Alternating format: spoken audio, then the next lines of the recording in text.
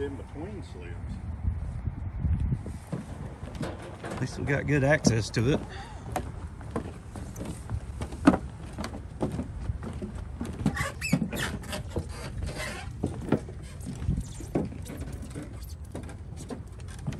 Broke that rope loose. It may go down even further. Definitely leaking a lot of fuel. Yeah. Not with us, no. It's being held up by the bow.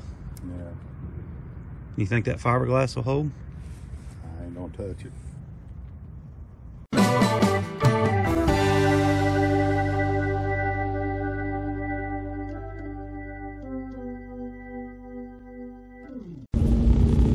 What's up, guys? It's Bryan again from LakeHickoryScuba and Marine. If you are new to our channel, do me a huge favor, hit this little subscribe button right here and ding that little bell as well. That way you guys are going to be notified every time we upload new content. Now in today's video, we're going to talk about pricing out salvage jobs and how do we actually do it. And you guys have actually seen us do salvages, and you kind of we give you explanations of why we do things the way we do for safety concerns and, you know, financial concerns and things like that.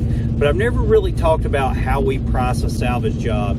And so to start this video out, we're going to look at 3 different types of salvage jobs. Now, one is just going to be a search and recovery, one is going to be a salvage, one is going to be a public safety. And I'm going to talk about how I price out each of those jobs. And then, of course, we're going to go together to price out a job. So I'm going to take you out on an actual estimate, if you will, and I'm going to show you how we price it. And then at the end of the video, I'll give you some pointers that may help you in the future if you ever decide to get in this line of work. So the first thing I do, anytime we receive a phone call, I do a risk versus benefit analysis, and I decide whether or not it's even going to be beneficial for us without risking ourselves to do this job. The second thing I look for is this a recovery or is it a rescue?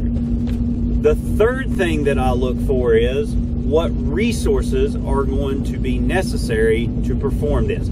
So that is the first 3 steps in anything. Risk versus benefit. Is this a rescue versus recovery? And do we have the resources to do it? Once I answer those 3 questions, then I go in and I say, okay, is this an actual salvage? Is this an actual public safety dive, such as say a body recovery or a rescue, something of that sort? Or is this just a basic search and recovery? Okay, so let's do the search and recovery first. If it's a basic search and recovery, the very first thing I do is say, this is not a company job. This is not a Lake Hickory Scuba Center thing. This is an individual diver thing. And I'll let my individual divers price out whatever they want to price it out. So if it's a pool repair, if it's a phone off the end of a dock, if it's a fishing rod that's a fisherman dropped in the cove, something of that sort, our individual divers price that out, not the company itself, because I'm not the only one that does search and recovery dive here. And we've got a lot of different price ranges. Some of us charge more than others, some of us doesn't charge as much as others, and some of us have different parameters that we'll search in.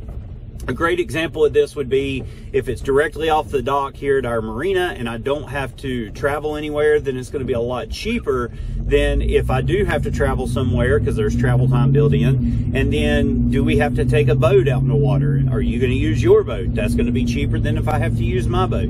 So there's certain parameters that we look at that dictate price. Now that we understand that search and recovery is not a company thing, it's an individual diver thing, let's talk about the salvage, the public safety, and the commercial side.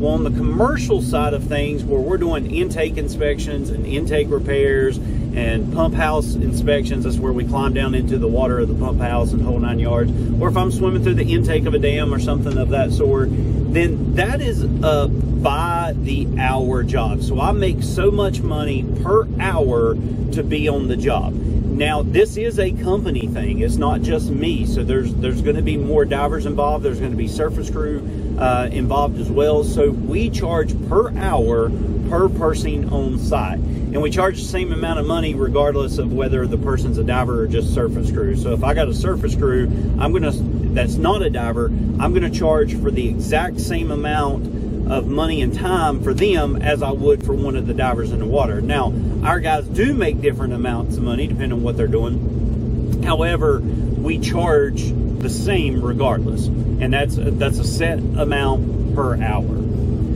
So that's on the commercial side. Now let's look at the salvage side. On the salvage side, we have two different rates that we charge for. The first rate that we charge for is very similar to the commercial rate. It's by the hour per person. So let's say I got 4 people on the job.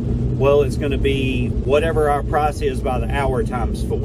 So you kind of get that. The second price range that we do, that is per size of the vessel and by the depth. So, and I'll just give you a rough estimate here. Right now in 2024, we are currently charging $150 per foot of the vessel for all salvages to a depth of 40 feet. So let's say your vessel sunk in, say, 40 foot of water, 40 foot or less, you're going to get charged $150 per foot of your vessel, unless it goes deeper than 40 feet. If it's deeper than 40 feet, then that price doubles. Now it's going to be $300 per foot of the vessel. But that's not just all, because we still have travel time built into that. So if we've got to travel to the site, so you're going to pay for travel time. If we have overnight lodging, you're going to pay for overnight lodging. And then, of course, if we have to tow a vehicle, or I'm sorry, a vessel. Let's say we raise the vessel up for 150 foot per foot of the vessel, or $300 per foot of the vessel. But now we've got to tow it, take it out of the water on a trailer, and even store it at our facility. There's going to be an additional cost built into that. So that now that you've got a general idea of how we charge for search and recovery, commercial work, salvage work. Oh, and we did forget public safety dives. Let's talk about public safety dives. So let's say we get called out to assist with a local fire department or police department or a sheriff's office, something of that sort, and it's an actual rescue. Maybe it's a water rescue. There's people that are still floating in the water. They need picked up, or maybe it is a drowning. It's within the golden hour, so we do have the chance, the possibility to get this person back. That cost is absolutely free, zero, big goose egg. We do not charge for public safety dives. So if there is a chance that we can save someone, then our services 100% for the entire team and for the company is volunteer. We don't charge for public safety dives. So I hope that gives you a better understanding of the differences between search and recovery, commercial and salvage, and public safety. Now that all that's kind of out there and explained to you, let's go price out a job together, and I'll show you exactly what this particular job is going to cost. In between slips. At least we got good access to it.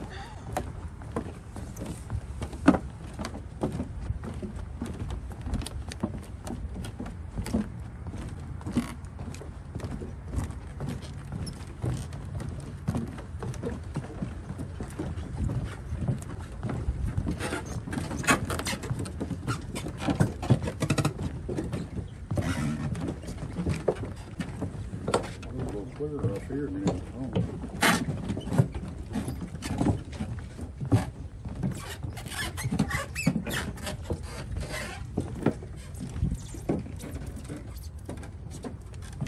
Broke that rope loose. It may go down even further.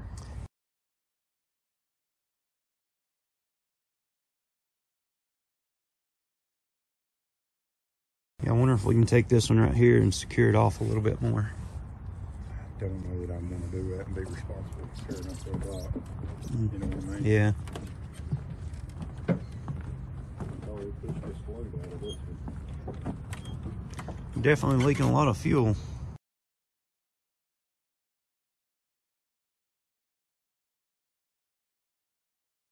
Yeah. Not with us, no. It's being held up by the bow. Yeah. You think that fiberglass will hold? I ain't gonna touch it. Looks like we just raise it up and pump it. Yeah, it should be hard. It don't matter if the front goes down. It's still tied off on that corner. They're pulling the dock down. This one's broke. And that one will pull the dock as it goes down. I don't think it's going to go any further though. It looks like everything's sealed here. Best of my knowledge, there's rails on the bottom of these, aren't there?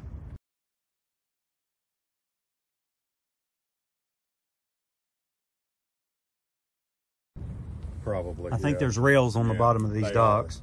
So it may not go down any further. These because you got 2 poles, but the ones that don't have poles are. Yeah, all right. So 9 o'clock, if he goes with it. Yeah. All right, so what did we see? We've got a vessel that is partially submerged. It is at a dock system. It's on our local lake, so it's not far travel. It's only about 5 miles from us. We've got great access to get our equipment out to. No, the dock system's not the best. To be honest, we're kind of worried that we're going to fall through there. But we do have access to it. It's going to be a simple access. We guesstimate four people. So we're going to have 2 divers, 2 surface crew personnel, and based off what we can see, we're going to guesstimate about 4 hours tops to do this. We are going to have to tow this vehicle though.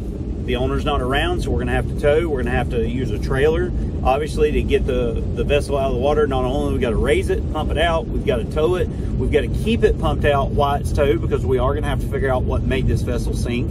And then we're going to have to tow it to our facility and store it until the owner can come get it. So on this particular job, we're going to charge by the foot of the vessel. We're not really having to travel more than about 5 miles. So we're going to charge per foot of the vessel. You're looking at $150 per foot.